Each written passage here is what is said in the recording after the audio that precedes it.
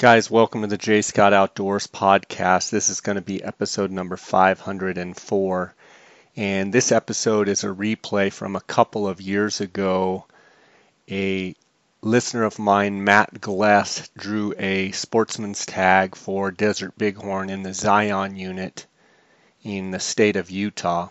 And Matt had a bunch of questions in regards to his hunt. So this is basically a question and answer session where he asked me questions about his upcoming hunt on how to scout, how to evaluate rams, how to handle, people coming to camp and wanting to enjoy the hunt with him, strategies on how to find big rams, basically anything to do with desert bighorn sheep hunting. I think it can be applied to Rocky Mountain bighorn or any bighorn for that matter. And I got a lot of response when I played this episode a couple years ago, so I thought I would replay it with sheep season kind of all over the West, in Nevada, Arizona, New Mexico kicking off. Utah is already underway. But anyway, I want to thank you guys for your support of this podcast, and I also want to thank the sponsors of this podcast. And I get emails from you guys, the listeners, every day asking how you guys can help me. Well, the sponsors make this podcast possible. They make the amount of time that I spend on this podcast possible. So I appreciate if you're in the marketplace for anything that my sponsors provide, definitely do your best to support these sponsors.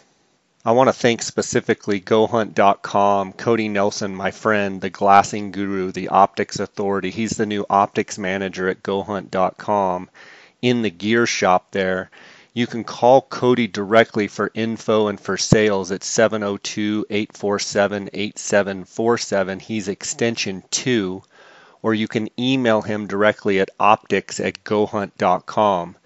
Now, he will be the one answering the phone. He will be the one answering the emails, and he has promised me that he will take care of the J. Scott Outdoors listeners. So if you're in the market for any optics, any binoculars, spotting scopes, rifle scopes, tripods, any type of gear, anything that you see in the Go Hunt gear shop at gohunt.com, he can help you with, but specifically he's the glassing guru and can help you with tripods, anything to do with glassing.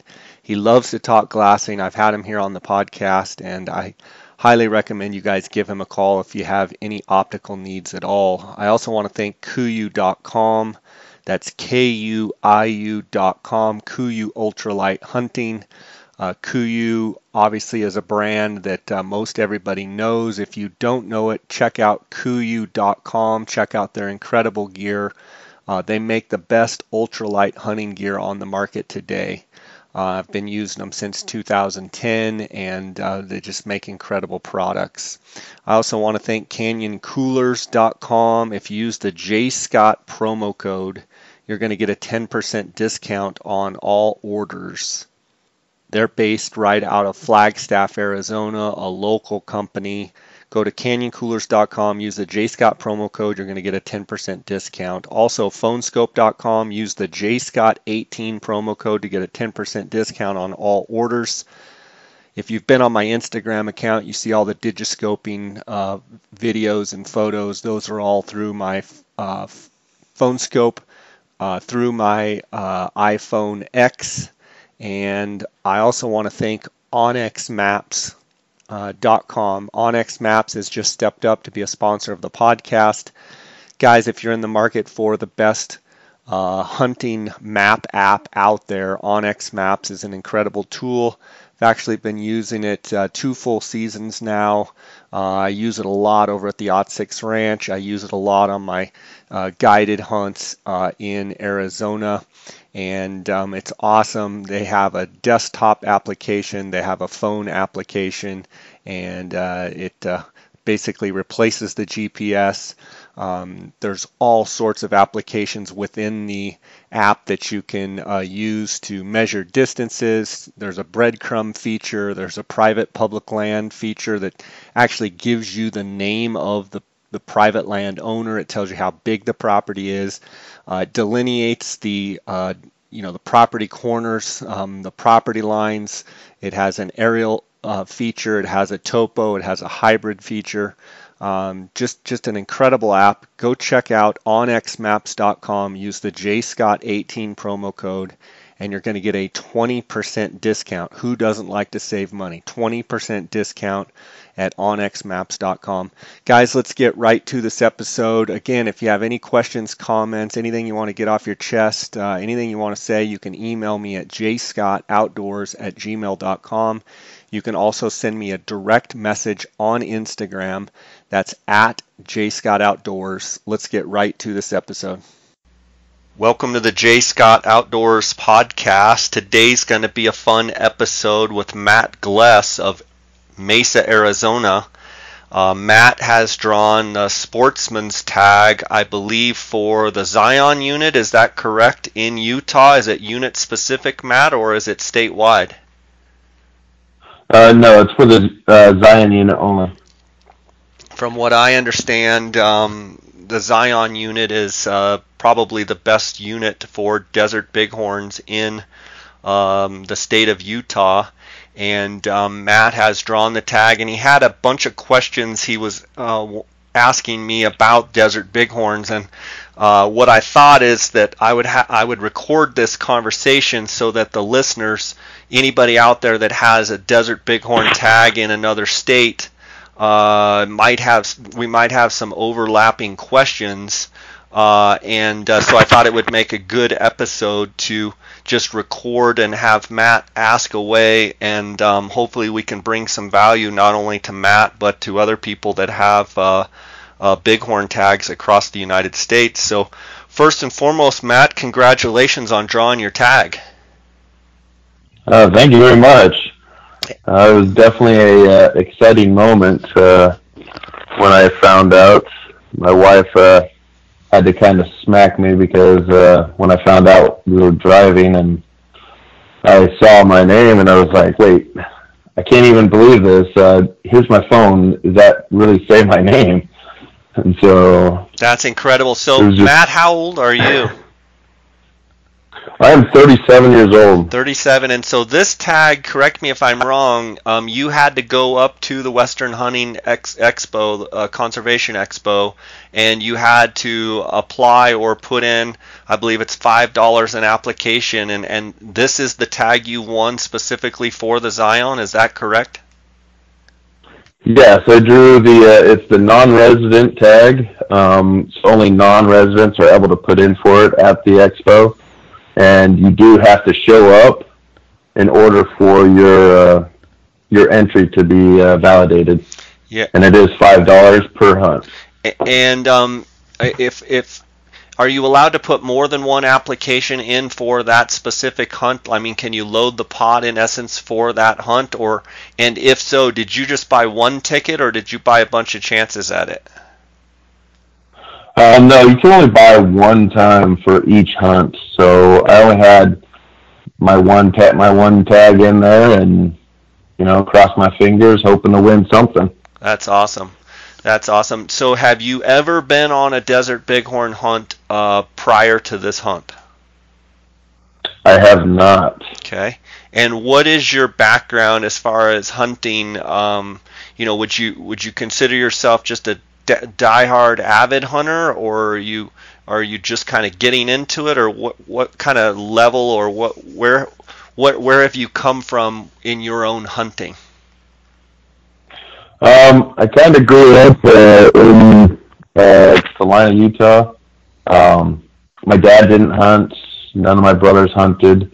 None of my uncles hunted. So I kind of just took wing under a friend of mine, and he taught me some things, and then I just kind of did all the studying of how to actually gut an animal before I went out into the field. And so the first time I did it, I'd never seen it done before. And the first thing I shot was a cow elk, it was kind of like a trial by fire for me. But I fell in love with it the first time I actually shot a dove when I was 12 years old, and I've been hunting ever since. Some of my family and friends think that I'm kind of just crazy because that's all I love to do. I work to be able to hunt. That's awesome. And That's awesome. that's So you live in Arizona? yes, I live in Arizona, And but I travel Monday through Friday for work. gotcha. And what animals do you primarily hunt in Arizona? I love mule deer. Absolutely love it. I shot a 184 buck 2 years ago up on the Kaibab, and that's I love the way the mule deer look. The hunting of them, just trying to find them, especially in like sagebrush, is one of my favorite areas to be able to hunt. Um, elk, I've only had one tag of a bull elk hunt, and that was in 27. It was a late hunt, and I tried to make the best of it, and I ended up getting one, but it was more of a meat hunt for me at that time. So I lived off my spike elk, and I couldn't say anything better about it. Loved it, and I still actually eat it still because I canned a lot of it. That's great. That's fantastic. Well, let's dive into this Zion hunt that you've drawn, and I'll let you start asking questions. But before we do that, from what I understand, the dates, you can hunt both the early and the late hunt. You can hunt both seasons. It's not like a typical governor's tag or something where you can hunt the whole year, but you can hunt during. I take it that there's an early and a late season, and you can hunt both of those seasons until you fill your tag. Is that correct? Yeah, that's correct. The season starts September 16th, and for me it goes all the way through November 10th. Okay, and So so in other words, the early and late hunt must go back to back. In other words, for you, it's an entire season block. yeah, for me it's an entire season. The first season actually ends October 13th, and then the second season opens October 14th through November. Okay. So Okay, and then that's one thing to clarify, and the other thing is how many tag holders are there on both hunts? In other words, on the early hunt and the late hunt. So in other words, how many other people are going to be in there hunting while your tag is valid? from what I understand, there's 5 on each unit each time. Okay. So there'll be a total of 10 taken. Okay. That kind of helps me in preparing how I'm going to answer some of your questions. The other thing I would ask is, have you been up there already scouting? Have you looked at the country? I have. I've gone up there 3 times. I've actually talked with quite a few people up there. Some of the other guides that actually guide up there, I've talked with a few of them. One person that's helped me out a lot and kind of educated me is Randy Johnson, who's been on your podcast. Mm-hmm. Great guy. He's a great guy and super knowledgeable. But I actually got to see his trophy room. oh, that's awesome. I've heard all about it. That's fantastic. But just to be clear, you've drawn this tag and you are going to do this DIY. You're not going to go guided, and you want to do this hunt on your own. Is that correct? Yeah, that's correct. I'm doing it by myself. I might have a couple friends that come up to help glass for me, but as of right now and for the entire hunt, I'll be doing it by myself. Okay, awesome. Well, that gives me and the listeners a little bit of a premise there about what we've got going on in your situation, and I would say go ahead and just fire away with any questions that you might have, and I'll do my best to answer the best that I know how. Okay. One of my first questions is, since my hunt is so long, and work is one of those things that kind of, makes it to where you can go or you can't go. So I'm trying to figure out the best time to take the most time off. Do you think it'd be beneficial to go towards the beginning of the season or towards the later part when it's a little bit cooler? This is one thing that I would say I think you have to lean on the people that you have talked to that either A, have been on the hunt, or have been around the hunt or guided the hunt or know the unit. And questions I would be asking them are, are these sheep rutting? Are they sporadic rudders like our sheep in Arizona, pretty much from July all the way into December at any given time, wherever you go throughout, our units, you can find rams that are actively chasing ewes. So a question I would have for the guys that have specifically been in that unit is ask them specifically, are you seeing a ton of, during that period of time, is there one period or another that, you see a lot of chasing, you see rams actively pursuing ewes and bouncing around from ewe group to ewe group? And then based on their answer, I would probably make my decision off of that. I can tell you that if it was my tag, and if I was able to do quite a bit of scouting up there and I had a particular ram that I wanted to harvest, now keep in mind the Zion is definitely known as probably the best unit in Utah.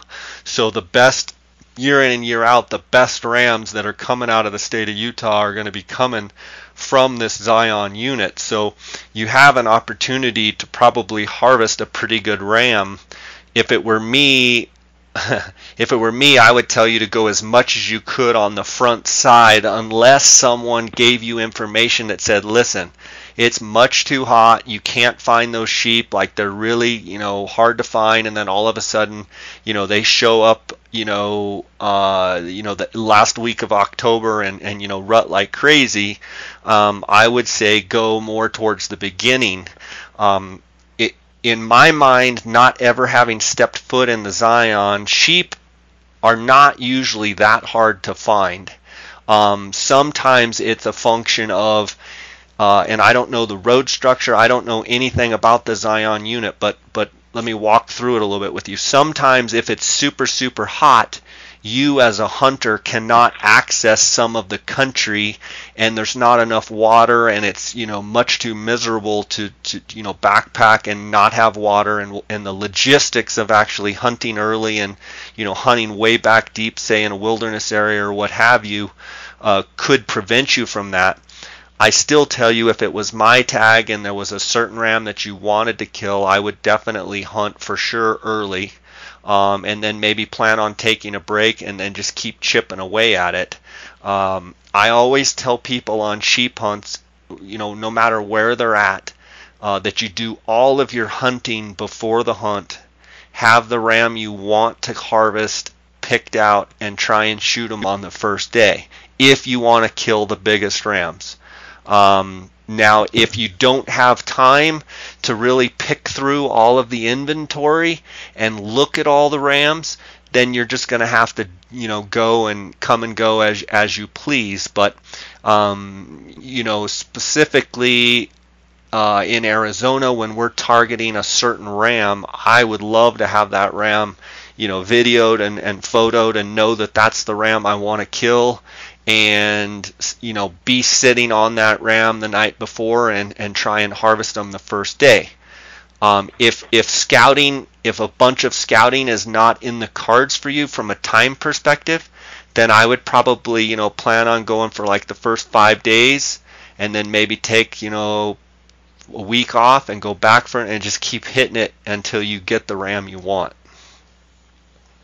Okay. That's kind of what I was thinking. I just wasn't. I'm trying to, get as much information from everyone that hunts sheep so that I can make that educational guess. Yeah, I think, Matt. One of the biggest downsides of if you were to say, well, I'm going to wait and kind of let the crowd settle down, so to speak. Five tags on each hunt. Potentially there could be 5 rams before you even show up. If you're looking at this as wanting to try and shoot the best ram you can, I say go early. I say put a lot of scouting time in between now and then, and do your hunt before the hunt, and then harvest your animal. But look at all the scouting and all the time pre ahead of time, as that's when you're actually doing your quote unquote hunting, and then your harvesting is the first or second, third day of the hunt. Now on the flip side of that, there may be a bunch of people that are going to go up there on the first day and shoot a ram, and maybe not even a trophy ram, and they're gone and they're out of the unit, and then you have the whole place to yourself. So I've seen it work both ways, but being kind of a stressed out type A personality that I am, I would certainly try and go as much as you can ahead of time. I would try and take as much inventory of rams as you could, and try and harvest the best ram that you could. But you may find a ram that maybe he's not the biggest, but he's one that you really like, and you've got a real interest in a particular look. I think that's okay too. You don't always have to harvest the largest ram. The other thing to look at is age. As sheep hunters, we want to harvest rams that are older age class rams, and part of that is talking to the biologists, talking to guides, talking to other hunters that have hunted in there, and ask them, and look at the harvest sheet, the data sheets, what are the other rams that have been harvested in here, what kind of age do these rams have. Some units, they maybe never even get to 10 years old. Some units, they could be 13, 14 years old. This could be a transplant unit. I remember in 2013 I hunted with Brian Rimza in Unit 6A, and there were a few ear tag rams that were part of the original transplant, and Brian's ram was a ram that actually was born in the unit. So find out all of that information about your particular unit, and ask biologists, are there 10-year-old rams, are there 12-year-old rams, what is considered an old ram in this unit, and you may already know the answer to a bunch of that.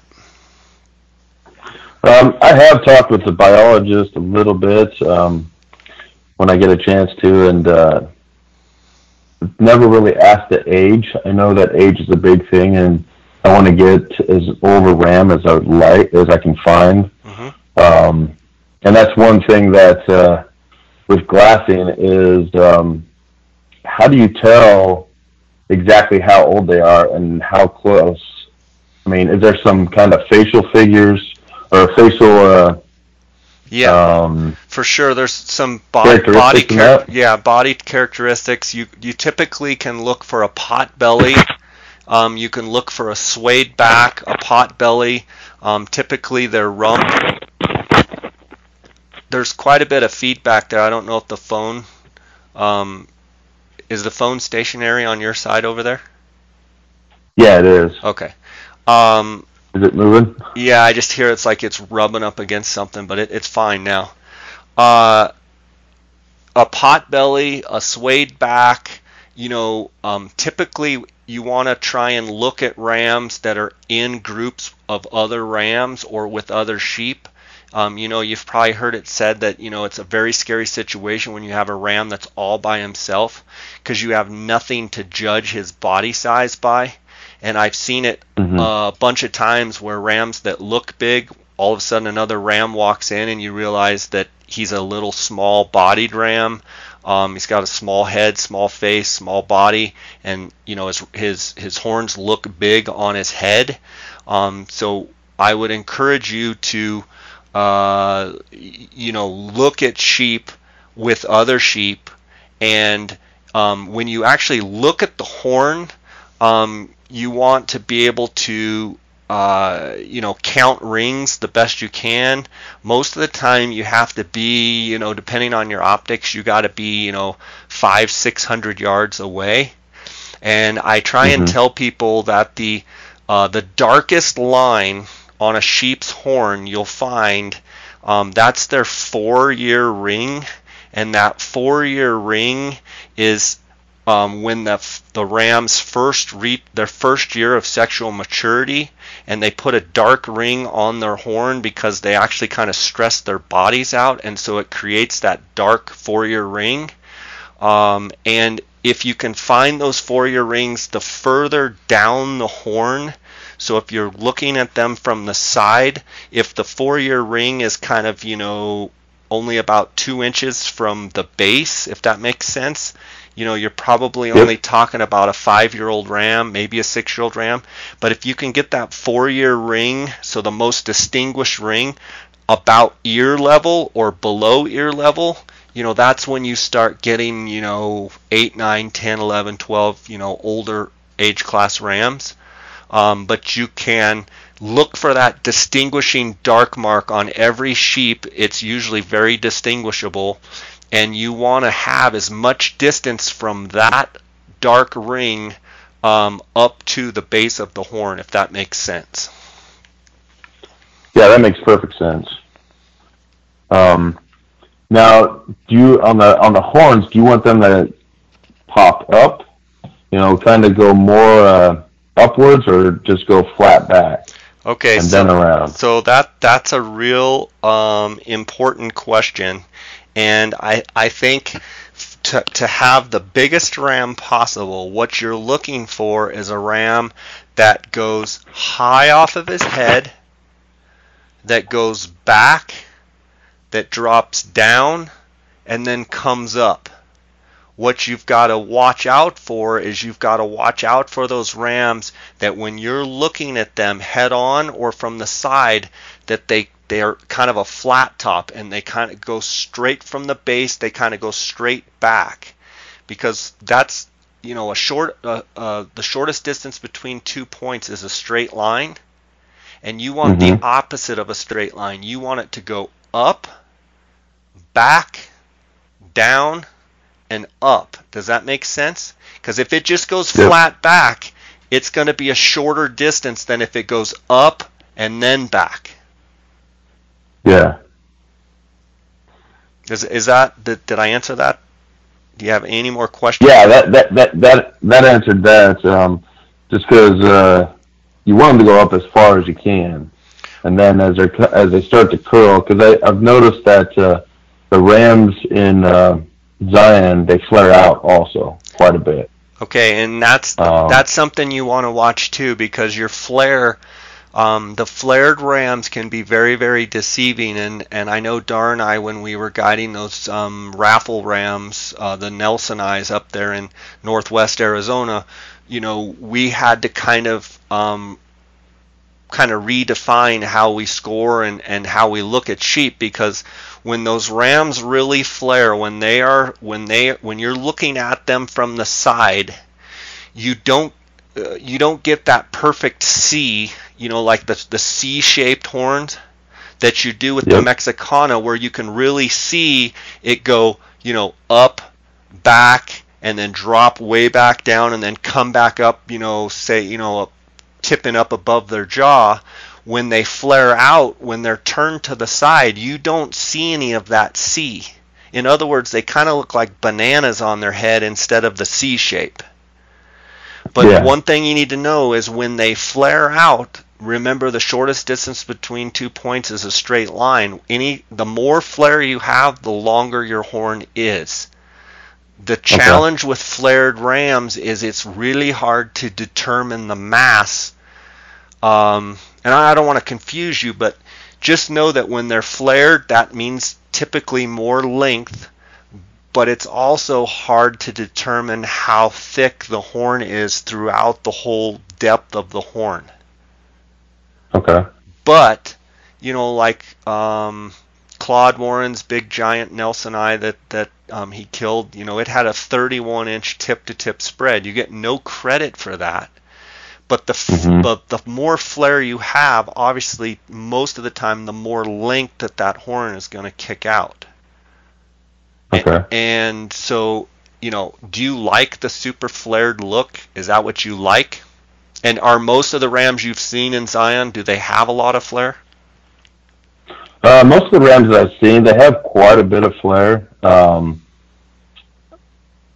That's one thing that Randy said too, is that they do have quite a bit of flare. They're not like most. They are Nelsonite in that area also, and they were transplants from Lake Mead in Nevada.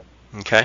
So back in the 70s, but from what I've seen, like the most of the ones that I've seen lately are the probably like 4 to 5 year old rams. I haven't seen any of the real big rams yet.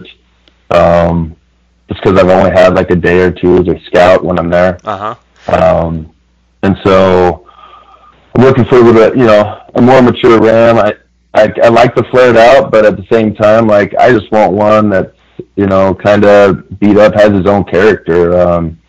Kind of just looks like a warrior that's been on the mountain, in my opinion. And that's another way to kind of judge maturity or age. Not always, but a lot of times the rams with the chips and the dings, and then you see a pot belly, then you see him with other rams, and you see him with some ewes, and you can tell that he's got a big, stocky, blocky shoulders. His got a pot belly. He's just got a big, nice, mature body. That's kind of what you look for. But the other thing is like horn configurations. If you can, go back and look at the harvest sheets, and if let's say the oldest ram harvested in there is 10 years old, like the oldest one you could find, that probably means an 8, 9, 10-year-old ram. If you can find eight or more, that's probably a mature ram for that area. If you go back and find that there's been several 12-year-old rams harvested, then anywhere in that 9, 10, 11 is going to be an old mature ram that you're probably going to want to harvest. And there's no set rule on like, oh, he's 7 years old and he's the giant, you can't harvest them. There's no set rule, but it's certainly kind of a sheep hunter's code to try and harvest the most mature. And a lot of times that means, horns that are beat up, that have character. And so that's good that you're thinking that way.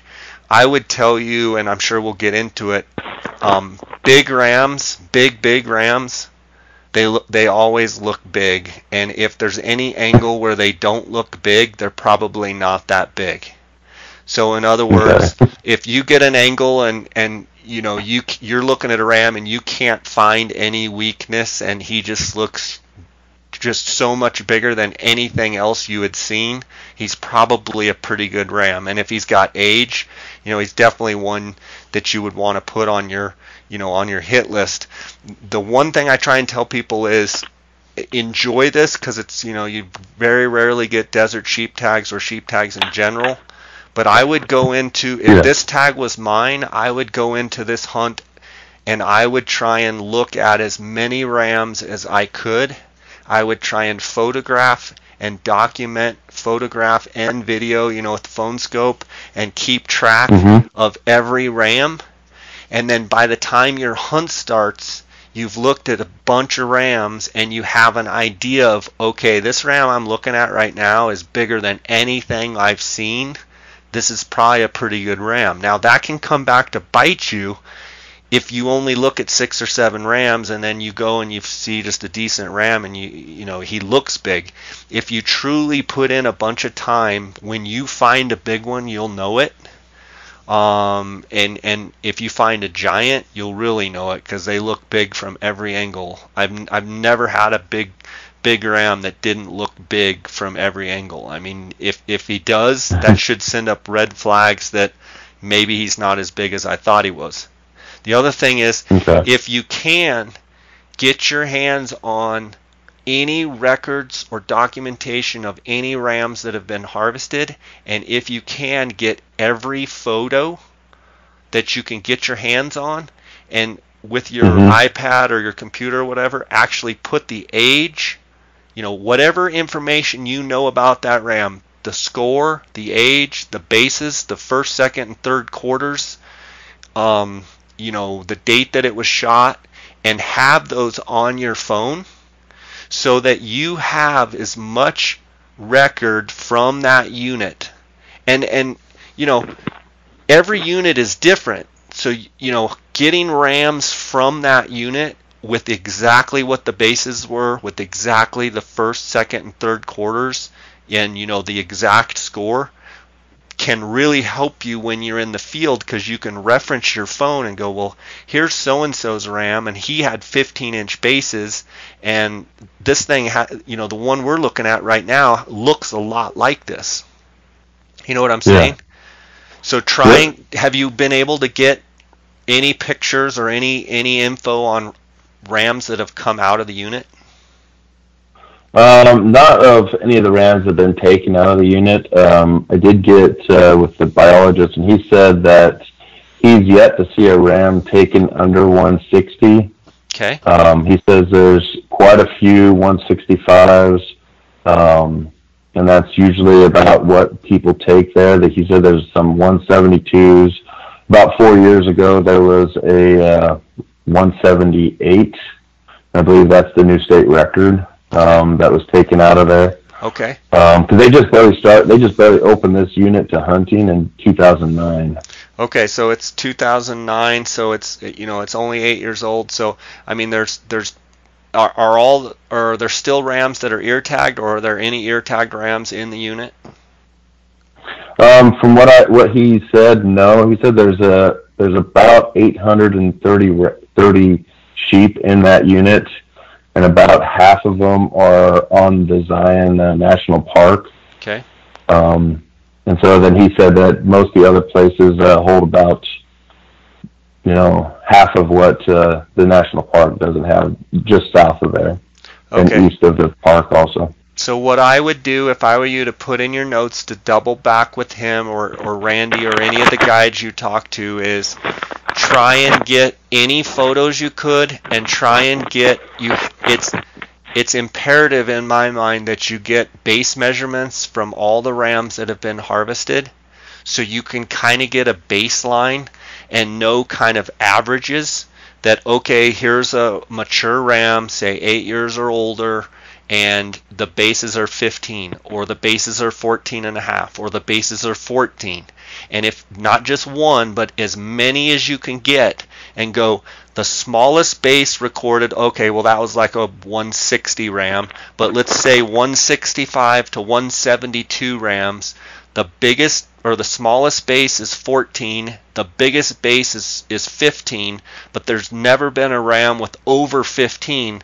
That kind of gives you okay, if I'm looking at what I think is a giant and his bases look huge, I'm not going to plug in a number bigger than 15. Do you get what I'm Okay. saying?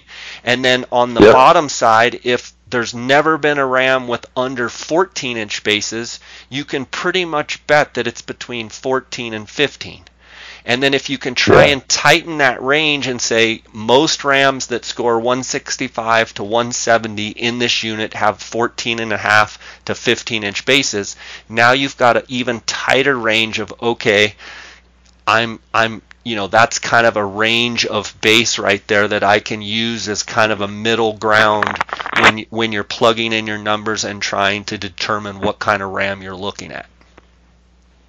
Okay.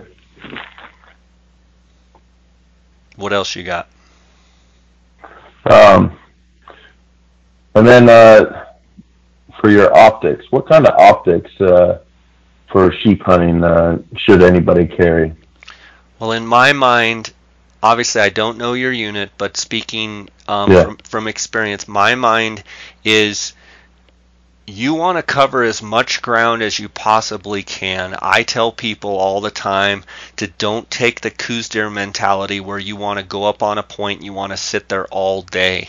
What I like to do is go up on a point, sit there for an hour, maybe two, glass in all direction, get a feel for it, and then move to another point. And I want to do that from sun up to sundown. One thing about hunting sheep is they're not like a deer where they're going to go hide behind the brush and you'll never see them and then all of a sudden they pop out. I'm not saying that it can't be warm and they're going to be bedded on shady slopes and what have you, but typically sheep you can see at all times during the day.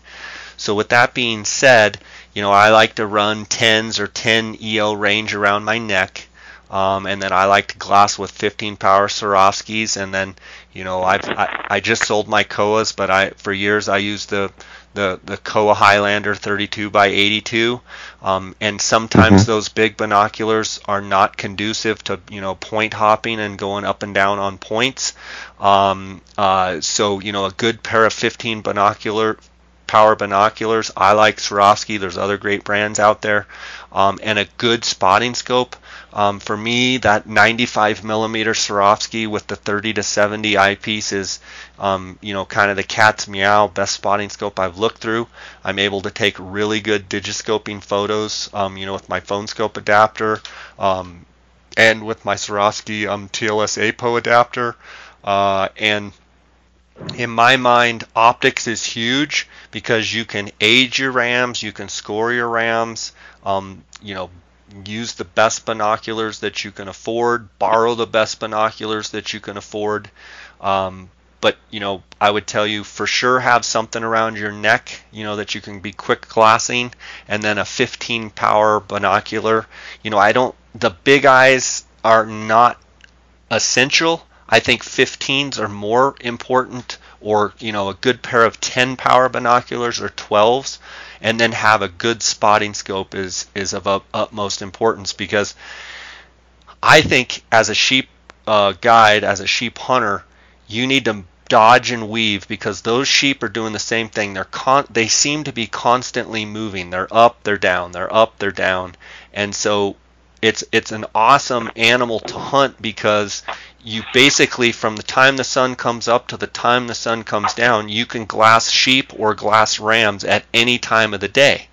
Sheep are also notorious for, it could be blazing hot and they're just out bedded on a rock in the middle of the sun, just sitting there in the sun, and they act like they could care less. And then I've seen them when it's really hot, glass those shady slopes, and boom, there's 3 rams, and they're bedded and they're just in the shade. And so optics is huge, for sure. Okay.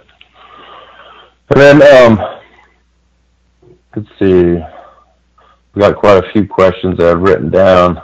Yeah. And as we're going through, how many different ways do you want to look at a ram?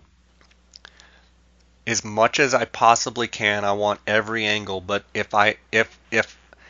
you said, Jay, if you could just have one look at a ram to determine if he's what I'm looking for or not, I want head on. I want head on, and what I'm looking for, and if you're talking about Nelson eye sheep, I'm looking for what we talked about before. I'm looking for big bases. I'm looking for a horn that goes high off the head. I'm looking for a horn that drops down, so when he's dead on facing you, I want that horn to go up, I want it to go back, and then I want to see that drop. And if you could say take a yardstick and put the yardstick in essence underneath each horn, so the ram's facing me, I set a yardstick underneath there, and if there's distance between the bottom part of his chin, if there's an air gap, in other words, if you draw a straight line between the bottom of the horns, put a yardstick there, that's good drop. Yeah. That's what you want to look for. If the bottom of the horn comes level with the jaw, that's not as good. You want that horn to drop as low as you possibly can. Now, there's one thing to watch out from that head-on view. If they are flat off their head and they have good drop, that's not as good sometimes as a ram that goes up out of his head and then comes down and has decent drop. Does that make sense?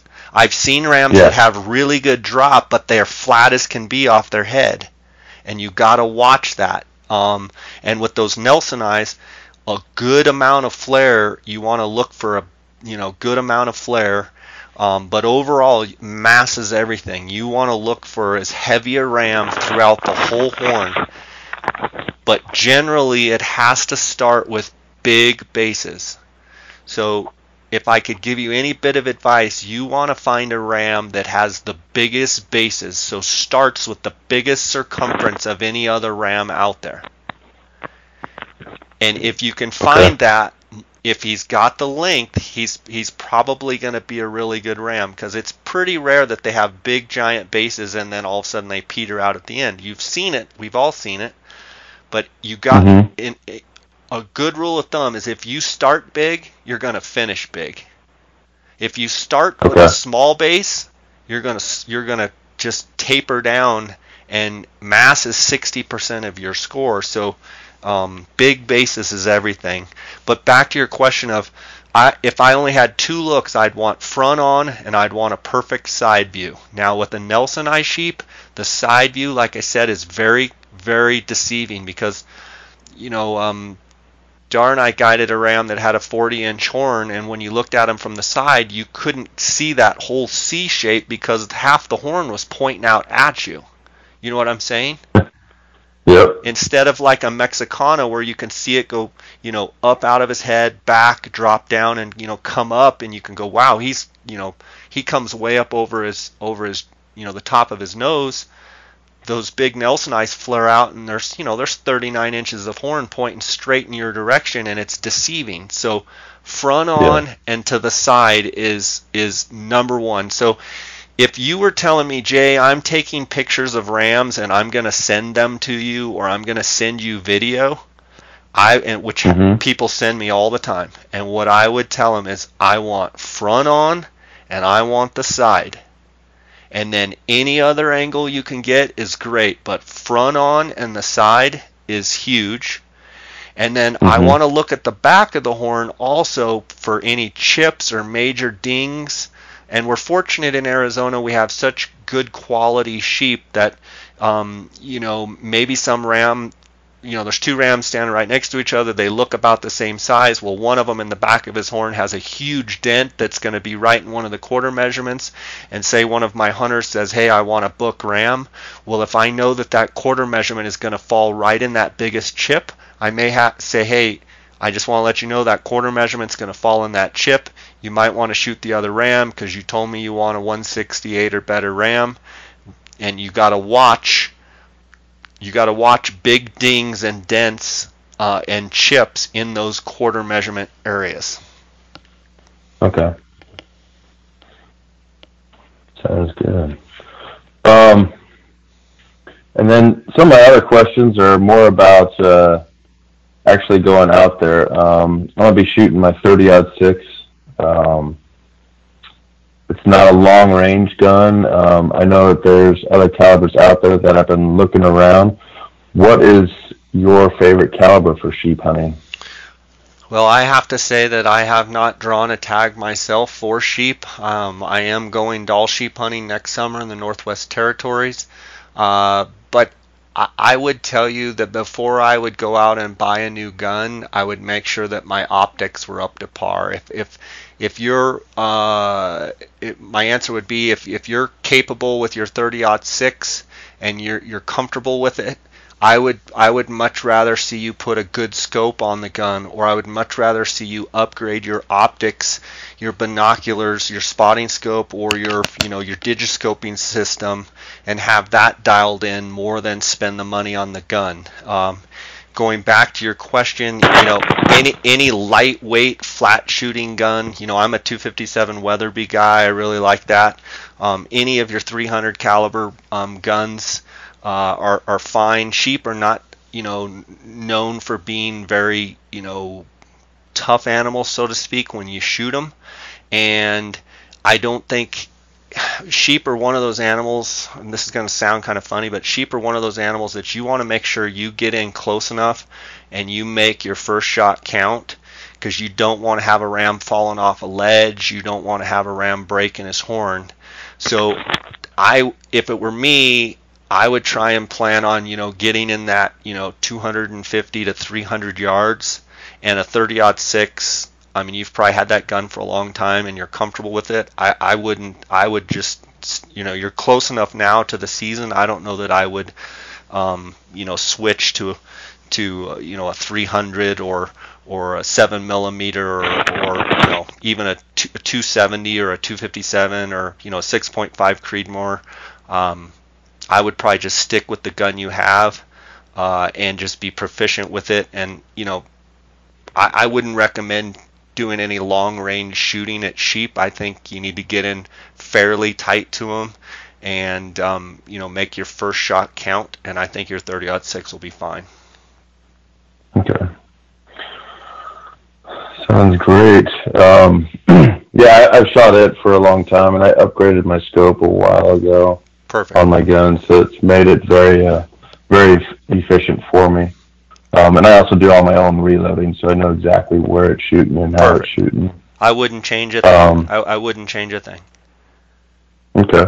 And I know you're a big Kuyu guy. I love Kuyu also.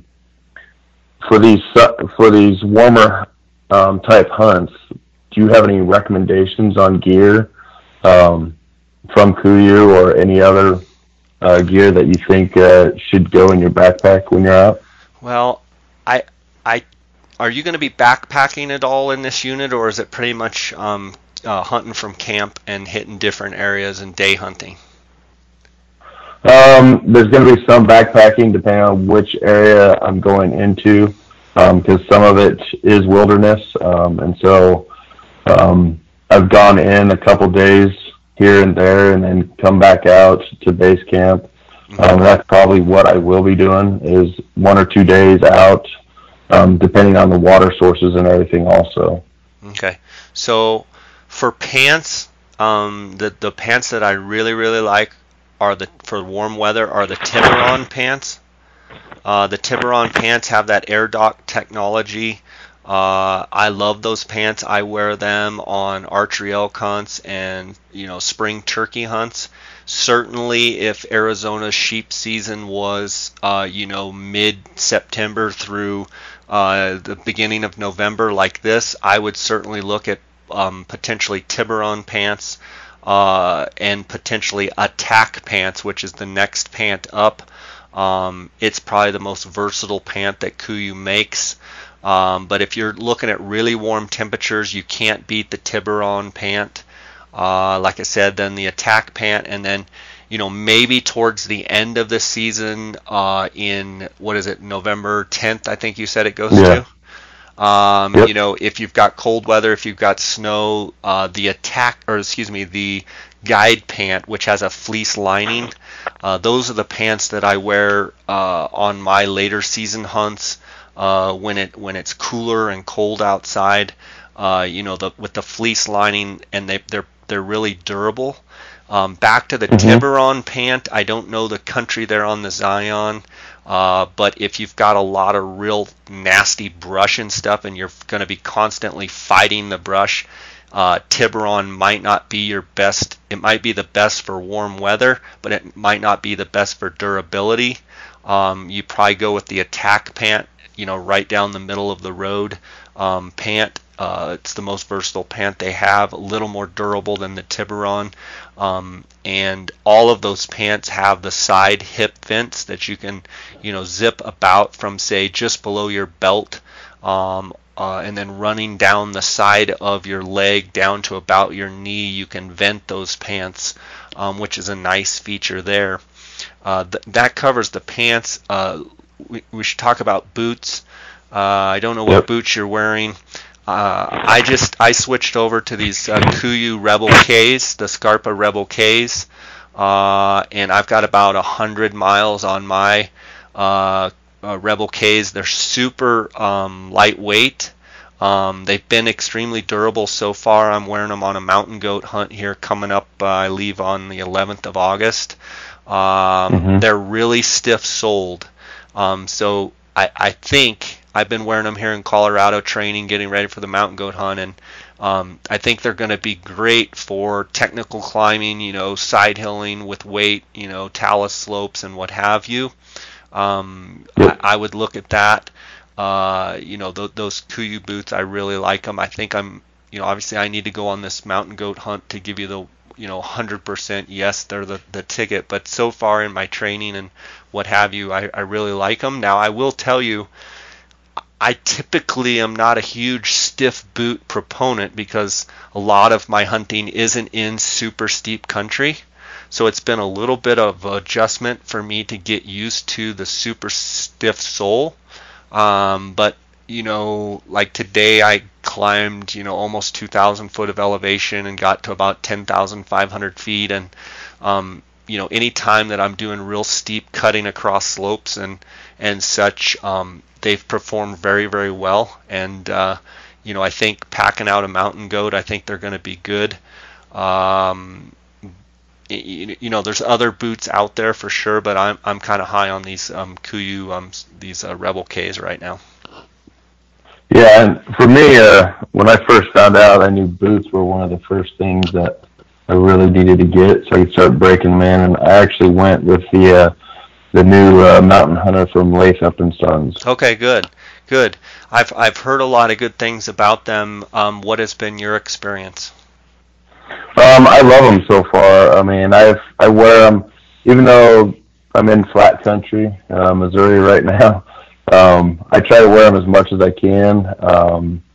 Usually on a treadmill or out walking around with my pack on as much as I can. Even though it's on concrete, not too many hills around here. Yeah.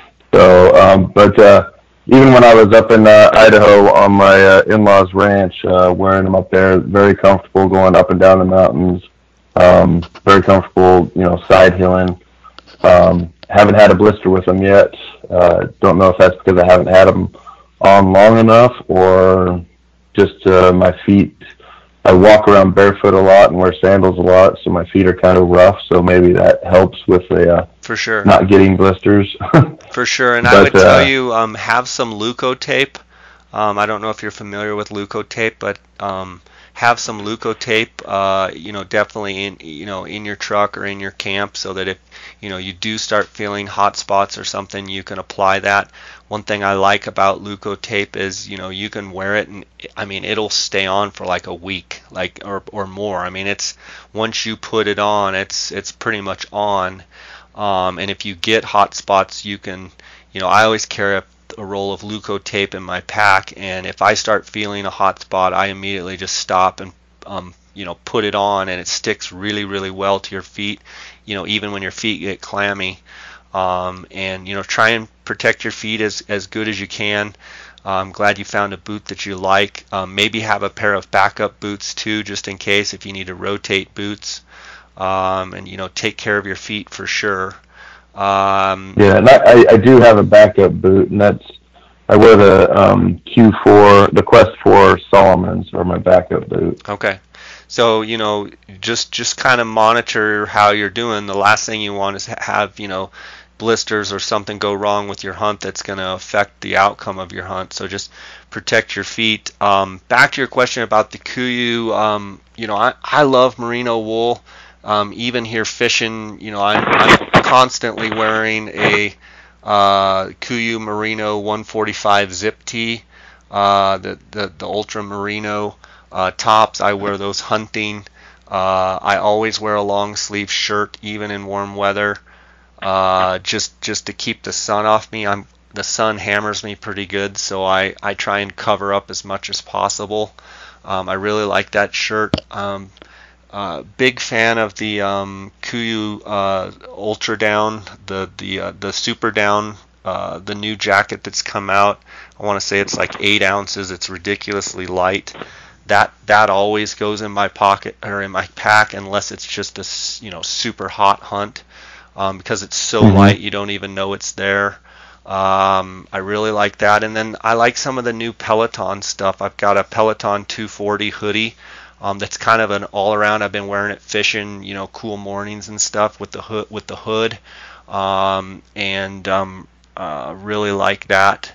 Another thing, like the guide glove.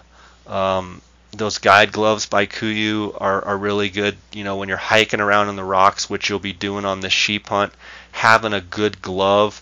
There's also the Tiburon glove, so it's made out of the same material on the top part of your hand that's breathable. And then there's it's got I think it's petard leather. It's real grippy. But I wear primarily like the guide gloves. And I know Randy, he usually wears gloves too. And when you're in and out of the rocks, you just get it just protects your hands. I think that's important for sure. Oh yeah, and then safety equipment in your pack when you're out hiking around. Do you carry certain things? You carry one of the I think it's called a spot, to let people know everything's okay or anything like that. Well, when you don't have cell phone service. Yeah, I actually carry the Spot device, which you can basically have pre-recorded messages, which I have one that just basically says, honey, I'm fine. And I can turn it on and hit the button that says okay. And it'll actually send whoever you choose, you can send to an email, and it gives your exact coordinates. And I can just leave that on, and then every once in a while send it, and I can turn it off as well. But I can send my wife, everything's great messages, as well as I have the Global Star satellite phone, and like on this mountain goat hunt, I'll take the spot, and I'll take my spot, my Global Star spot satellite phone, and be able to check in. But yeah, any of those devices, I don't know what the cell service is like up there on the Zion, but anytime you can check in back home, and for me, being able to check in allows me to be gone even longer. If she knows that I'm safe, then she's, her mind's at ease, and I can go day in, day out, week in, week out, sometimes a month, and she knows that everything's okay. And then you can also rent satellite phones. It's not that expensive, depending on how much of this hunt you're going to be in the backcountry. It might be something you look at as well. Okay. That's good information on that, the renting of the satellite phone. Yeah. I do want to say one thing. What kind of mapping system do you use? I do want to say one thing, and then I'll hit on the mapping system. I had heard you said you might have a few friends come up, and I'll tell you, as well as anybody listening that has a sheep hunt, when you draw your tag, it's very, very typical. As a guide, I hear it all the time. Oh, my buddies are coming up. They're going to come help on the hunt. And I will tell you that 99% of the time, a lot of those buddies never show up. They get, tied up with this, this responsibility or what have you. So I would be right now, Matt, I would be, trying to determine which friends are coming up and when they're coming up, and maybe stagger some of them. Once you realize when you're going to hunt, maybe kind of stagger them. So maybe you have a buddy come for 3 days and then another buddy come for 3 days. So, you're not alone. Rather than having all 5 guys come at the same time, that's one train of thought to maybe stagger them. And then the other thing, and this applies to you, I'll say it, but I'm mainly saying it for the other listeners out there that have sheep tags. One thing about having buddies come on a sheep hunt, sometimes it can be detrimental in a way. If you're trying to harvest a big old mature ram and you have people that don't know what they're looking at, if they don't have a phone scope or a way to take pictures or video through their spotting scope or through their binoculars, and they're off glassing somewhere else, and they come back and say, oh, I saw a ram. Well, how big? Well, I don't know.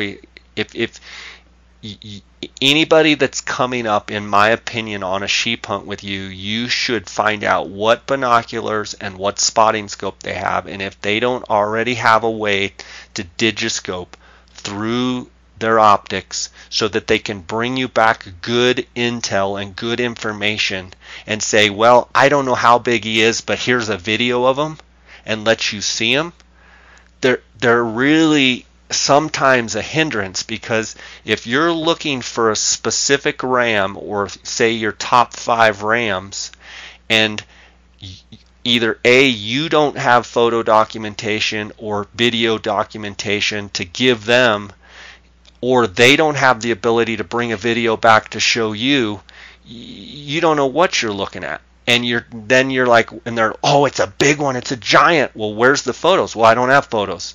And then you go over there, they've never looked at sheep, and all of a sudden you waste a day.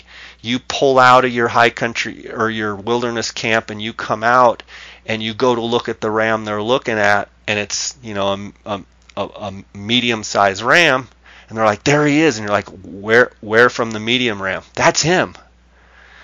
I've seen it over and over and over. It can hinder you. So a bit of advice I'd give you is make sure everybody that's coming has some ability to document what they're seeing. The other thing is you should have photos and video on your phone, and you should screenshot, be watching a video on your phone, be able to screenshot it, and be able to, everybody that comes that helps, have pictures of target rams that you're saying, if you see that one, I want to know because I want to shoot that ram. Then they're like, they can match up chips, even if they don't know sheep very well. If they spend enough time looking at them and they're looking through their spotting scope and then looking at their phone, they can be like, that's the ram Matt wants to shoot. Like, we need to get him over here. That's when they can become a huge help to you. If they can't tell you what they're looking at, it becomes a you're chasing ghosts. You don't know what they're looking at. Okay. Sounds good. That's good information because, yeah, I mean, I understand that life happens. And, people can't come last minute, or, they might have drawn a hunt that's during the same time. So I completely understand that. And one thing I'll add to, sometimes the biggest help is guys go in the opposite direction. It's so easy to want to go with the hunter and go with you on your sheep hunt. But sometimes there can be more help going, like Dar and I, we very rarely ever go together. We go in opposite directions. We don't want to cover the same country. We want to cover different country. And then he comes back and reports to me. I come back and report to him. We, maybe talk on the cell phone during the middle of the day. I send him a text. He sends me a text. Like, people out there that are listening, if you've drawn sheep tags, the best thing people can do that are coming to help you is not go right along with you. It's to go to a completely new area, tell them, hey, go up, don't interfere with any other hunters, go sit up on a point, tell me what you see, send me a picture, text me a photo of the ram you're looking at, send me a video of the ram you're looking at. And you can eliminate country by sending them off as little scouts or little drones, so to speak, and then you don't have to necessarily go there. There is one drawback to that. If you send someone that's not a hard charger, or that doesn't glass efficiently, or doesn't take their time, and maybe doesn't have the skill set you do, you can send someone to an area and they go, I didn't see anything. Well, you didn't see anything? Well, how long? Well, I stayed there for like 20 minutes. I didn't see anything, so I moved. Well, okay. But in your mind, you're going, well, did they really cover the country, or did they just look, they didn't see anything, so they really never even set up and really pounded it out? So the people that come help you, you have to communicate with them and be like, okay, I want you to go to this area and I want you to sit there for like an hour. And I don't care if you don't see anything in 20 minutes. I want you to wait an hour, glass the entire area, then move on. And the more you can communicate with your team or people helping you, the better off it's going to serve you and serve your purpose of trying to, they all want you to get the best ram you can. But you have to kind of line them out and be like, okay, I want you to look at 5 primary areas today. I want you to spend at least 1 hour in each area. Well, I didn't see anything after 10 minutes, so I moved. No, cover it so that I can know that area is covered, because sheep are so nomadic. They're not like a Coues deer, Matt, where they have a canyon and that's the canyon they live in. They're born and raised and they die in that canyon. Sheep wander here and there and all over.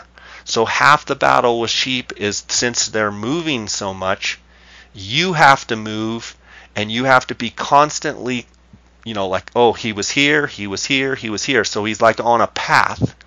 They're not like a Coues deer, oh, I'm going to sit up on this point and I know this buck is in this canyon and he's here. Well, no. A sheep, you could potentially glass the canyon for an hour and nothing's there because they're on the back side of the ridge, or they're 3 ridges over. You've got to constantly be moving, but you need to sweep the country and efficiently find everything that's there, then move on and keep moving and moving and moving, and anyone that helps you should do the same thing. Okay. And then, as you say, sweep the country. When you're scouting on top of that, how about trail cameras? Are those helpful on a sheep hunt? here we go. Trail cameras. I think in the right country they can be helpful. Certainly, I say any documentation. So my goal when I either am guiding in a unit or when I draw my tag someday, my goal is I'm going to want to see every ram in the unit. Now, Yeah. when you tell me that there's 800 sheep in the Zion and half of them are on the national park, obviously that's probably not feasible. Okay? But Yep. for other people out there listening that have a unit that's an isolated mountain chain, and you can put a camera on a drinker and get photos of every single sheep in the unit, therefore you've documented and have more documentation. Yes, I think they can be extremely helpful. Um, I don't know the Zion unit. I don't know if there's live water everywhere. Sheep don't need that much water as it is. I don't know if there's drinkers there, and I would ask the biologist, for one, is it legal? Just make sure it's legal. Everybody that's different states, there's different rules, whatever. Make sure it's legal, Mm-hmm. and then say, do these sheep do they water in seeps? Do they water in springs? Do they water in game and fish catchments? Is there live creeks? If there's live water, I'm betting that trail cams are going to be pretty tough to get pictures of rams.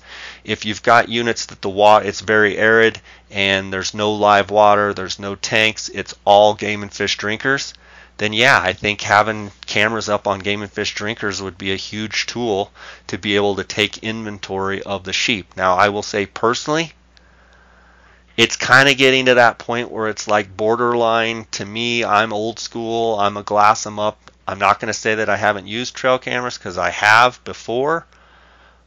Mm-hmm. I'm wrestling with the whole thing right now because I'm not sure where I stand. I almost think it's somewhat getting borderline, like we've cooked it too much. We've talked about it on this podcast before with man, we always seem to overcook everything. And not that cameras in their own right are problematic. Where they become problematic, let's say, is if all 5 of or all 10 of the Zion sheep hunters had cameras on one tank, and all of a sudden they're going in and out of that tank to check it, and they change those sheep's pattern. That's where, okay, now maybe we've got a problem. So Yeah. I can't answer your question on the trail cameras on the Zion. I can tell people that in a lot of the other states, Nevada, Arizona, California, in places in units where there is no live water, they can be extremely effective, for sure, to take inventory of your unit. Yeah, from what I know and talking with biologists and being up there, they've been getting a lot of monsoon storms, and the biologist said it's great for the sheep, but it's going to make it harder on the hunters because there's going to be a lot more water than there normally has been in the past. Yeah. So that was kind of one of my things is, maybe put them in an area that I might want to look at, but I wouldn't not waste always there. I personally, from the sounds of it, with potholes and monsoons and it being that early, I wouldn't waste a lot of time with cameras. Certainly, if you find an area that is getting pounded, it doesn't hurt to throw one up if it's legal, for sure. I would say go into it with a mentality that you want to glass up every single sheep in the unit, and you're going to dodge and weave and move all day until you see as many rams as you can. Because in my mind, the best way for you to shoot the biggest and most mature sheep is for you to look at as many rams as you can, so that when you finally find what you think is the oldest, what you think is the biggest ram in the unit, you know it. So you can say, I need to stop looking, this is him, I need to shoot him. But if you've only seen 6 rams, it's kind of hard. If you've seen, if the biologist says there's 800 sheep, and he says there's 200 rams in the whole area, then you need to start taking inventory and say, here's ram 1, 2, 3, 4, 5, here's Herman, here's Joe Blow, start nicknaming them, whatever, and go, okay, before the hunt started, I've seen 60 rams, or I've seen 40 rams, or I've seen 100 rams, and this is the best one. Well, you're probably looking at a pretty good ram. I would Yeah. challenge you to go into this literally, and I'm obsessive. People are like, you're out of your mind. Like you get just, I get one track mind, but like this is a chance of a lifetime, and you're in the Mhm. state of Utah in the best unit. Like you have a chance to kill a book ram, and maybe better, over 168. They killed it, you said, a 178. Like Yep. I would be scouting and spending, you know, I would blow a bunch of time scouting trying to determine what is the biggest ram. I would be talking to anyone that I know. What have you seen? Do you have any photos? What did you see last year? I would talk to the hunters that hunted it last year. I'd call every single one of them. I'd Mhm. talk to the hunters that hunted 2 years ago. I'd talk to every single one of them. And they might say, hey, I shot a really good ram, but I saw a giant, and here's a picture of him. And then you've got a photo, okay? Yeah. Watch out for the, Okay. oh, I saw a giant, and I killed a 160, but I saw a giant. Well, you have to take everything. Do you have a picture of it? Do you have a video of Yeah. it? And the other thing I just popped in my mind, I don't even know if this is legal, but in the Zion National Park, if half the sheep, is it legal to go to the park and look at sheep in the park? Is it legal to go and look at sheep that are close to the boundary of your unit? Because if you've got ewes on public and there's a big ram on the park, if it's legal, I don't know if it is. Never even been to Yeah. Zion, so I don't know but go look at it. If it's legal, go in the park and because those sheep could move 5, 10, 15 miles, 20, 30 miles to come rut. Oh yeah. So if you're like, there's 6 rams within 2 miles of this ewe group that are giants, and you've got both hunts, and someone's telling you, hey, the last 2 weeks of the hunt they're rutting around like crazy, then there's a pretty good chance that one of those 6 giants are going to come off the park and come,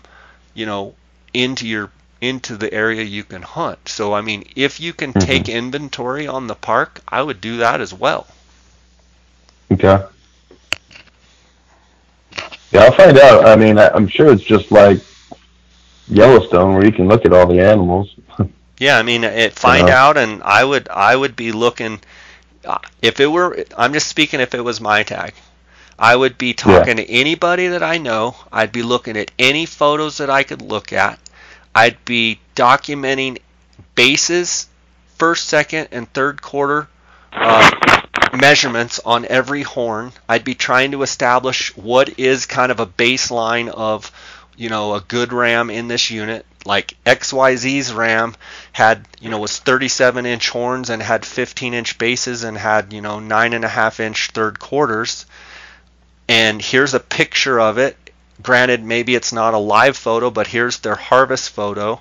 And then I actually put on the actual picture, and I do it either with my iPad, or, any editing program, and do left side base 15, first quarter 14 and a half, third quarter, and I put all of the measurements, total mass, total length, so that when I'm looking at a ram, I'm like, man, this is a really good ram. Man, this looks like so and so's ram, or her ram, or his ram, or Joe Blow's ram. This is really close ram. Well, Mhm. what did Joe Blow's ram score? What were the links?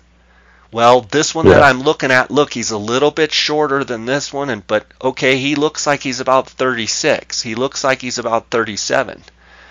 But until you have those numbers from those prior rams harvested, you're just throwing numbers out in the wind. But if you can actually Yeah. have, 2, 3, 4, 8, however many rams, photos, and be like, here's Joe Blow's 164. He had 14-inch bases and he was 34 inches long. Here's, Joe X's, 171 ram, and he had 38-inch horns and, 15 and a half inch bases. Then you at least have something to go off of. Okay. Most definitely. What else you got? Mapping systems. Okay. What kind of mapping system do you use? I use Onyx Maps. Is there another mapping system that is better or I is good? Onyx maps are good because it shows obviously the private and the public, and the mapping system that I use is Phil Endicott's Topo map. You can get the app online. It's $7.99. I have no affiliation with it, but it's Phil Endicott with an E, and it's actual the USGS topo maps on your phone. And it doesn't show private and public as good as the Onyx map, but it gives you the exact topographical map, and I'm a topo map junkie. And with your phone, just like on the Onyx, you can hit the button where it shows your exact location. Those are the maps that I use on all my hunts in the United States. I use that Phil Endicott, and you can load per state. You can load all the USGS maps, depending on if you're hunting Utah, you probably just want to go and, whatever Zion units, maybe there's 4 or 5 or 6 or 8, whatever topo, 1 to 2,400 or 1 to 24,000. I'm a topo map junkie. It doesn't show you any aerial or anything like that, and I think I used to use a thing called Trimble Outdoors, Backcountry Navigator, I think is what it was called, and I could flip from the topo to the aerial, back to the topo, back to the aerial, which I believe Onyx Maps does as well. And that's a huge tool. I use Google Earth a ton, so if I had drawn the Zion unit on my home computer, I would have my Google Earth program pulled up. I would delineate where the national park boundary is. I would highlight in every single road. I would correlate my coordinates of places that I've been, people that I've talked to. I basically go on, and any unit that I hunt, any animal that I hunt, like last year I hunted the beaver unit in Utah for elk, like I label all the roads. I do it all myself. I label, Indian reservation here, national park here, state land here, private land here, this road, that road, and I'm a Google Earth junkie. But when I get in the field, I go back to the Phil Endicott Topo app. Okay, and are you able to use that when you don't have service? Yes, you're able to use it when you don't have service. It will use the GPS locator on your on your phone, and it will pinpoint. Mine does with the blue dot where I'm at. And yes, you can use it without service because you preload the map. So when you go on the app, I believe it's $7.99. You go on, and in other words, you can download maps and then erase maps, and then I drew as say a 13B turkey tag in Arizona, and then I erase it, and 2 years later I got a 13B deer tag. I can go back and upload those maps. So once you buy the app, you can. We're getting some feedback on the phone there. I don't know if it's brushing up against something. Okay, what else you got, Matt? That's I think that's about it about my sheep hunt. We've answered a lot of the questions I had, and you were asking me, or I saw you had sent me, how long would you stay on a ram once you find it? Oh yeah. How many rams would you look at before you take them? Do you want other rams around him to really get a better idea of how big he is compared to others? Your question about how long would you stay on a ram once you find it, I want to cover that a little bit because it's real easy to go up scouting and you find a pretty good ram, and then you get it in your head that that's the biggest ram and that's the ram you want to kill, which is fine. That's perfectly fine. The way I look at it is I try and take as many photos, get in pretty tight, take as many photos and get as good video as you can, and then move out. Try and keep tabs on that ram, but then I use that ram as a benchmark. I'm going to use that ram as a benchmark and then try and go and pound the country to find a ram that's bigger than that one. If I can't find a ram, then I can always try and come back to that ram. One thing you have to be careful of is those rams are, and I'm speaking from experience in Arizona mostly, but they're moving around so much, sometimes they're very hard to keep track of. And I always say the best, the worst place to look for a big ram is the last place you saw them. They always are on the move, but that's where, when you've documented and you've taken inventory in your unit, you know, there he is. I haven't seen him for 7 days and he just turned up, and that's the biggest ram I've seen my entire scouting. That's the one I want. When you don't have good photos, you don't have good videos, they all look the same. You follow what I'm saying? I follow exactly what you're saying. But also, don't fall into the trap of finding one good ram and being like, I'm just going to stay on him till the hunt starts, and you go in the same spot and you go and look for that ram. Use him as a benchmark, but then put him up against, so match your photos and video of that ram against everything else until you find a bigger one. Then you find one, you're like, whew, this one's bigger than that one. So now you have two that are candidates. Don't get stuck on one. Keep looking, keep looking, keep looking. Okay, I've got 2 rams. I've looked. I've seen 76 rams. These are the 2 biggest. Then you can pretty much say, well, I've got 2 rams. They're the 2 biggest I've seen. And then comes the discipline part. Once you've found a couple that you know are big and you know are bigger than anything you've seen, if you have time, if you can help it, have the discipline to stay with it. The ram is alive. Wait him out until you can find him and shoot him. What people do is they get responsibilities at home, they get, whatever, their job, whatever, and they end up shooting a ram. And I talk to them all the time, and people say, well, I didn't shoot the one I wanted to shoot, but I got a good one. Fight that urge to be like, nope, there's 2 rams in here, or there's 1 ram. Say you see a ram early that's bigger than anything you've seen. Well, if it were me, I'm going to wait till the very last possible minute, that hoping that thing shows up to kill him, because that's how you kill a giant. Claude Warren's the biggest Nelson I ever shot in the state of Arizona. We didn't harvest him till 14 days after the first time I saw him. And we kept looking and looking and looking and looking, and I knew he was there. I had photos and video. I didn't know how big he was. I knew he was big, but I knew he was there, and Claude wanted him, so we stuck it, and we kept glassing, kept moving, dodging and weaving until we found him. And that's how you kill a giant. These guys that kill giant stuff, they don't give in. They stick it out. I can give people out there listening some advice on, these, what I would call unbelievable trophy once in a lifetime hunts.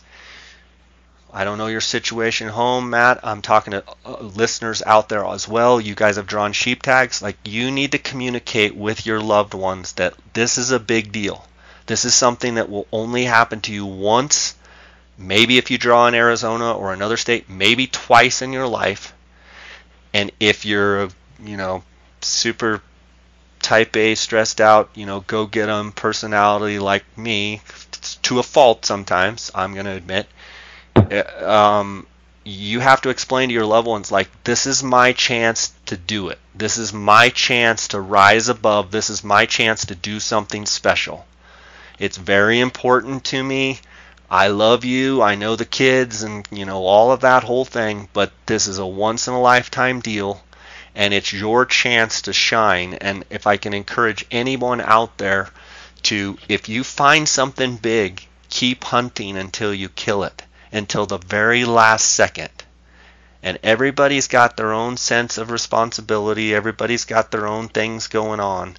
But if you communicate way before the season starts, way before the hunt starts, and lay the groundwork that you're going to do whatever it takes, and you're going to give it your 110% effort, you're more than likely going to come out with the biggest trophy of your life, if you go into these hunts with that mentality. Okay. Yeah, and that's one thing. I married a great wife. Um, she understands that this is a once in a lifetime hunt, and even though she's pregnant right now, she's like, "You go and spend as much time as you need."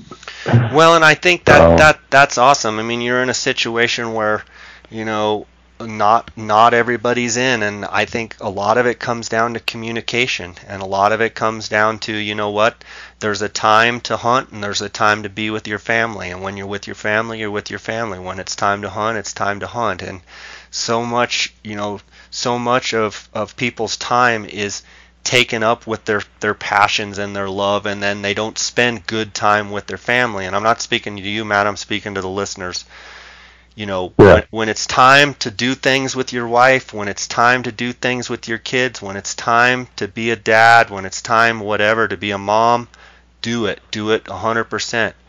But lay the groundwork that there's a few circumstances that come up, and when they come up, you're going to give it everything you got, and you find a giant ram early, honey, I'm going to hunt that ram until the very last second, till it's if it, when it comes down to the last couple days, I'm going to have to take another ram, but I am going to hunt it out until I find that special ram.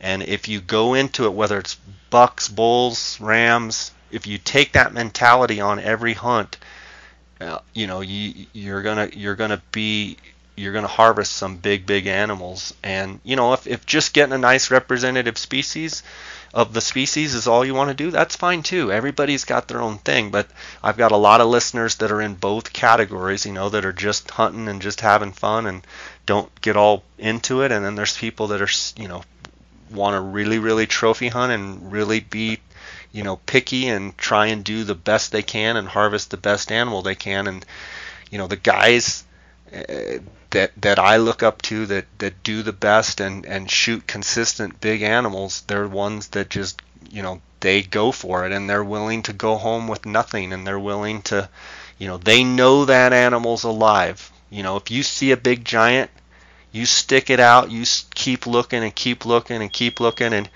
it's easy sometimes to like think that the animal's dead, and oh, he's dead, a lion got him. Well, the reality is, no, a lion probably didn't get him. You just need to keep looking till you find him.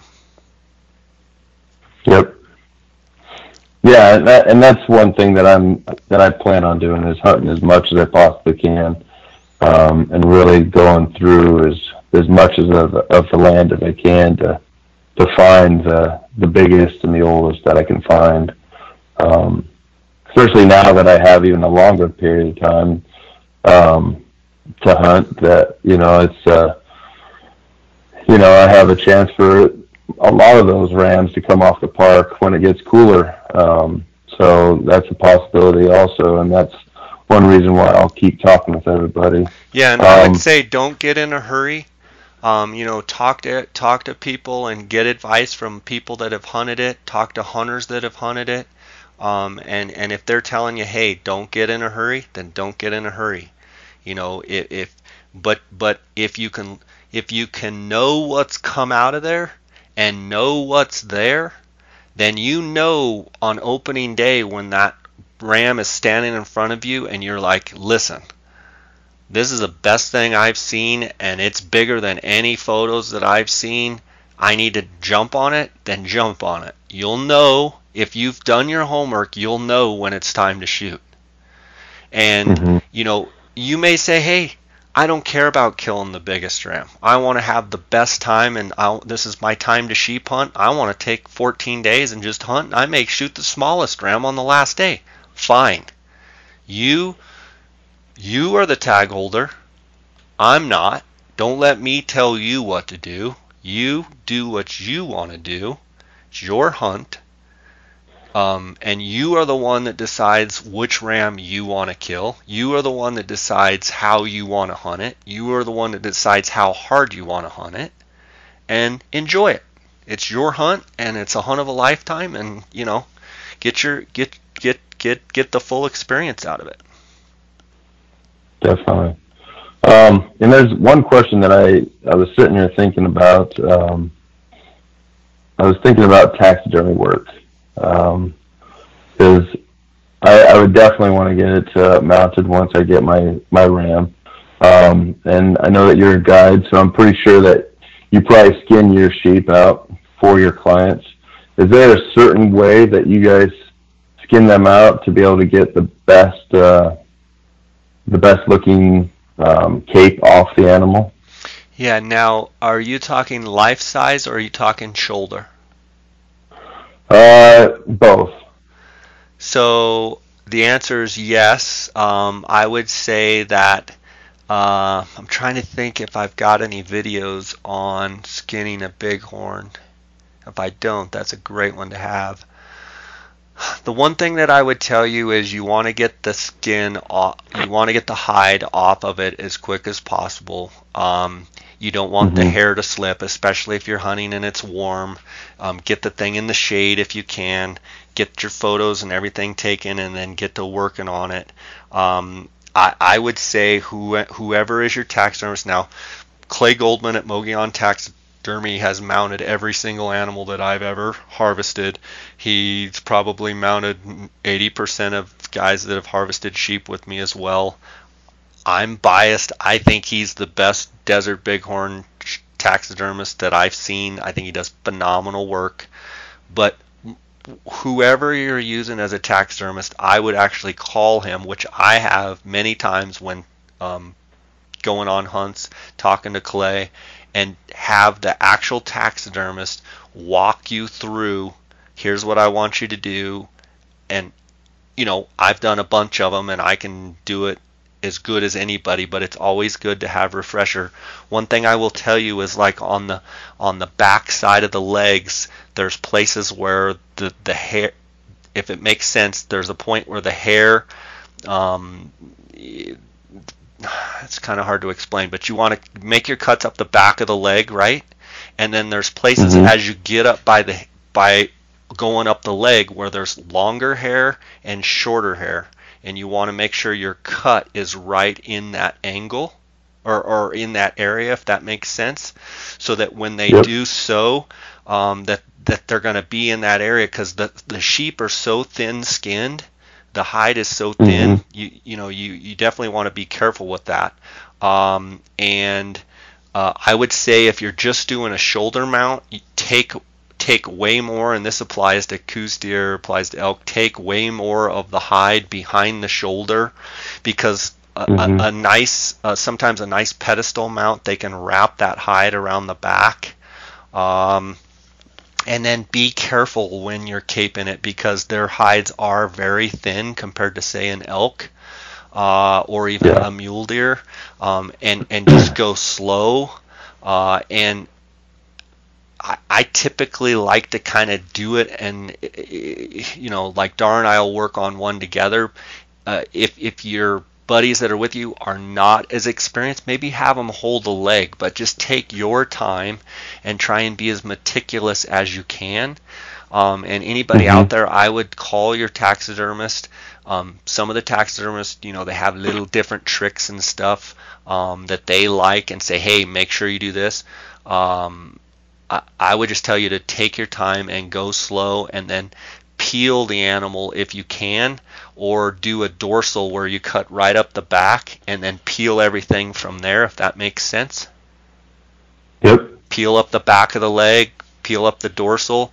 Now, a lot of taxidermists will say, man, don't cut all the way from the base of the skull all the way down the back of the neck, all the way back, because that's so much sewing.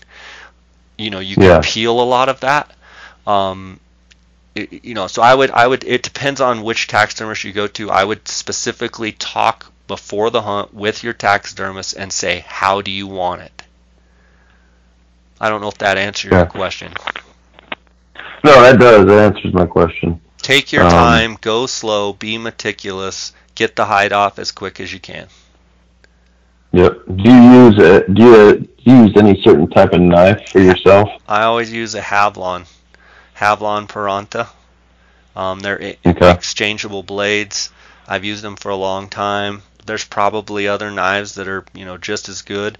I tell you, I use that Kestrel knife the last ram I did, caping around the bases, and I really liked that Kestrel. I'm not sure which one it was, but it's a lightweight titanium knife. But overall, a Havalon Peranta is hard to beat. It's lightweight. You can exchange the blades, and it's very, very sharp. But with it being sharp and those thin hides, you got to really, really take your time, and go slow, and watch out that you don't make cuts that you shouldn't. Okay. Be careful, like going up the back of the leg, for sure, and tube as much of it as you can, peel as much of it as you can. If you can help from cutting all the way up the back of the leg, just tube it. You know what I'm saying? Start it and tube it around the bottom of where the joint is in the hoof, and then just tube it all the way back rather than cut up all the way up the back of the leg. Yeah. Yeah, that's usually how I do all my deers. I tube all their legs, pretty much. It's tube it, and it's taxidermists will like you better. Most definitely. I think that's about it. Okay, well, good. I'm stoked for your opportunity. And anybody out there listening, if you've got a hunt and you're documenting rams and you need a second opinion, I get emails all the time. Happy to help you. I'm 100% confidential. Don't share any information. Happy to bounce back. Now, keep in mind, it's subjective as far as if you send me a photo like, what are the base sizes in that unit? It could look like a big ram, but the biggest bases in the unit are 14 and a quarter, and but it looks like a 15 and a half inch ram. So every unit is different. Every state is different. Every unit is different. Every ram is different. You've got to use those baselines of, okay, this is in unit 16D, 16A in Arizona, or in 15D in Arizona, or unit 22. Okay, then I kind of have an idea. Okay, there's never been a ram over 16-inch base in XYZ unit. Okay, so he's probably 14 and 3/4 or 15-inch base, and I can go from there.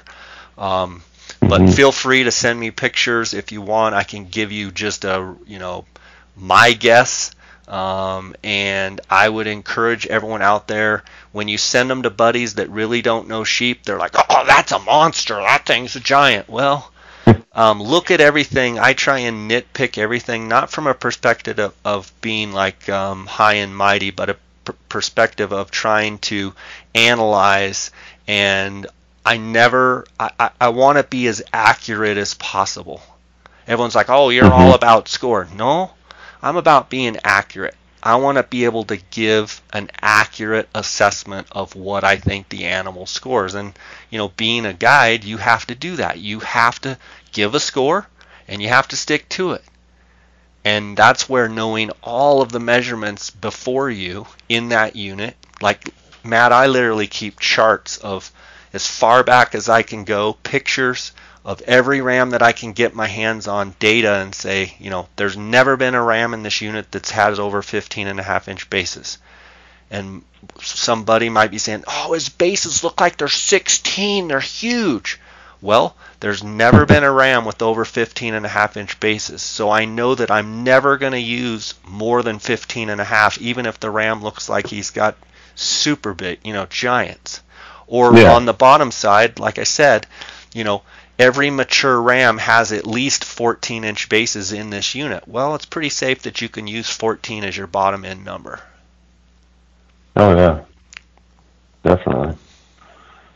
So and document that's those one rams. thing I'll be looking at a lot. Yeah, look at as many as you can, and if you shoot the biggest one you see, and depending on the unit, if you can look at 40 or 50 rams and you shoot the biggest one you see, you probably shot a pretty good one. Yeah, and that's I'm going for the oldest and the oldest ram that I could possibly find, biggest if I can find that also. That's great. That's fantastic that you're putting them in that order, and go with the oldest, most mature, and then go with the biggest from there, and you're going to do just fine. Great. Um, so I got a question for you. Yep. Did you draw any tags in Arizona? I did not draw any tags in Arizona. Did not draw any deer. Did not draw sheep. Did you draw any in Arizona? Yeah, I did. I actually drew a 12B West rut tag for mule deer this year with my daughter. You dirty dog. So does that I'm trying to think. Those dates don't overlap with your Zion hunt. No. It starts. It's funny. My baby is due on November 23rd, and the hunt starts on November 24th. Oh boy. So your Zion hunt ends on the 11th. Did you say 11th or 16th? Yeah. 11th. So it ends on the 10th. You're hoping that the baby doesn't come early enough that it conflicts with that, but maybe comes a little bit earlier before the 12B West hunt. Yes. I've been up there in 12B West one time. I don't want to come across as someone that knows that country at all, but I know that it can be a very, very good tag. There's been some really nice deer shot out of there, and it's a rut hunt. Obviously, you should, being a mule deer nut like you said you are, it should be a really fun time. It's funny how sometimes these great hunts, you get 2 or 3 of them in the same year, and you go through dry spells and don't get any tags, and then all of a sudden you get a couple. But you've probably gone long enough without having some good tags. Make the best of it, and I think the same thing applies with that deer. Depending on what you're looking for, you sound like you killed a 184, I think you said, and Yep. my mentality is like, okay, I've killed a 184. Let's see if I can beat a 184. Does that mean I'm looking for a 220? Sure, if it steps out in front of me, but pretty hard if a solid 100 high 80s, low 90s buck, right there in front of you steps out. It's pretty hard not to shoot that. And then the next hunt you draw, you can try and kill one a little bit better. And that's kind of how I've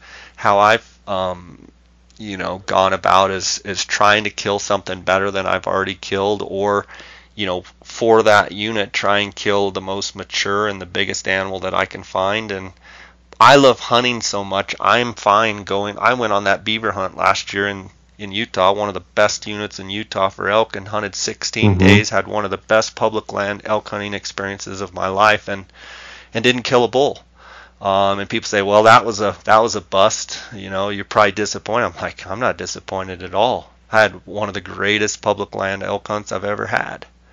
Yep. So hopefully on that 12B West hunt, you can find a buck of your dreams and get it done. Yeah, I've got. It's funny. I put us in as a group, and so there's actually 4 of us with that tag. Golly, unbelievable. There's two are you, my daughter, and then my buddy's son, it's their first big game hunt. So that's gonna be pretty awesome. One thing I'll give you some advice on that with the kids is make it as fun as possible. Don't make it about the trophies. Make it about a nice solid deer, and if you've got a kid that really wants to find a big giant, great. If not, make it fun. Don't let them get cold. If it's super snowy and nasty, maybe they sit in the camp. Maybe you don't even go out that morning, and make it fun. We need as many kids in our sport as we can. We need to make it as fun as possible and make them want to come back and want to do it. Make it about driving on dad's lap, or cooking s'mores, or hot dogs on the fire, or collecting arrowheads or whatever. Make it fun out there to make them want to come and do it again. And I think it's so easy to you want a big deer. Well, you've got your tag. Let them enjoy the hunt, and I think it's so important to let kids enjoy the hunt rather than trying to force it and make them enjoy what you like. Well, you've got to show them a good time in order for that to happen. Exactly. Yeah, and that's one thing I want to do with my daughter is just make sure that she has a great time, and not get on her for maybe not pulling the trigger fast enough. just make sure that she's comfortable and that she enjoys the entire time. Yeah, and I think work with the kids out there. Talking to all the listeners and you, Matt, work with the kids so that they're comfortable with their guns, and sometimes just a nice, good shot at a nice animal where they can make a nice shot, and you go crazy and praise them, and how awesome is this, and just rather than some of those grinds. The fastest way to make someone not like it is grind it out and grind it out, because that they're not at the point where you're at yet. They're just Yeah. so sometimes just getting a nice buck in the crosshairs and boom, a nice one shot kill, and being able to just go up and high five and be super excited and eat the back straps that night and just make it all about the experience is what keeps them coming back, I think. No, most definitely. So, well, any other questions you got there, Bud? I think we covered a lot of ground. I'm super pumped about your opportunity there on the Zion. Oh yeah, I'm super pumped. I couldn't say enough. With Randy's help, it's been awesome. And then I met another guy by the name of Austin. He actually works for Hunting Full, and he's helped me out quite a bit too. So Awesome. um, Good. getting information from people that just enjoy sheep hunting and are willing to give that information to you, it's really helpful. Yeah, So that's awesome that you've got that support, and continue to talk to people. Feel free to send me photos if you want. I'm happy to give you my opinion. The other thing about, I kept saying document and get info from rams that have been harvested in your unit. That's fantastic also. But then have a whole nother folder on your phone or on your iPad that's a bunch of other 165, 170, 172, 175 rams. It does you no good to look at 185 rams that, are probably not going to be in your unit. Look at rams in other states and try and gather as much info as you can from other rams that are similar size to maybe some that you're looking at. It doesn't do you any good to look at Mexicana photos because your sheep are Nelsoni. So gather as much intel and try and learn as much as you can about those rams, from 160 to say 175, and have a bunch of them on your phone where you can use them and say, well, that ram has 15 and 2/8 inch bases, and it's 35 inches long, and it scores 172, and it looks a lot like this ram. And when you do that, you're going to be that much further off when you're trying to judge as far as size, and then certainly maturity of horn with dents and cuts and bumps in the horns and stuff, chips in the horns. That's going to be a good sign of maturity as well. yeah, and I can't wait to continue to get out there and find those rams. And that's one good thing about Instagram too, is all the pictures that you see on Instagram of different rams and everything. That's one thing that I've been looking at, just trying to visualize. Yep. Even glassing for them, because the more you look at them, the more you're going to be able to spot them out there. Yeah, and one bit of advice on glassing sheep is you glass faster than normal. Their yellow horn and their white butt sticks out. Cover as much country as you can and dodge and weave and move as much as you can. Don't get stuck in one spot. Move, move, move. Glass fast. Glass efficient. There's times when to slow down and really pick it out when they're bedded and what have you, but those yellow horns stick out. Their white butts stick out. If you don't see them, keep moving with the mentality that you just got to keep moving till you find them. You'll find certain areas that they kind of like to rut. You'll find certain areas that the ewes like to kind of hang out. But once you find a ram, most of the time he's going to be dodging and weaving and in and out, checking ewe groups, and running around like a wild man. That's been my experience. So cover as much country as you can and document and just keep moving. If you find a really nice ram, spend some good time with them, but then move on. Keep looking, keep looking, keep looking. Okay. Will do. All I've right, been buddy. taking a lot of notes since we've been on the phone, so. Awesome. I can't wait to see how you do, and I want to thank you for the opportunity. When you contacted me, I thought this would be a great opportunity for, just to maybe you could ask questions that I could answer, that other people have the same questions, and I think it'll be good content where people can find some good value. I want to thank you for of this podcast. And Matt, God bless you, buddy, and cheering for you and hope you do great. I know you will. It sounds like you're dedicated and really into it. There's a bunch of people out there that are cheering for you to do really well, okay? All right. Thank you very much. God bless you too. All right, buddy, you take care. All right. Have a good one. All right, bye. Bye.